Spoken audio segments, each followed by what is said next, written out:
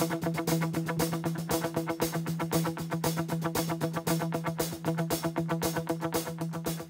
I'm here to develop my business skills. I'm a photographer and I love what I do, but running a business is hard and I want to get better at it. So I am very aware that I am not very good at marketing myself, and I'd like to learn how to do that better. I'd like to learn how to negotiate better. It's really hard when you have to charge people, but that's why I'm here. I want to be able to run a business that supports myself and I can pay my bills.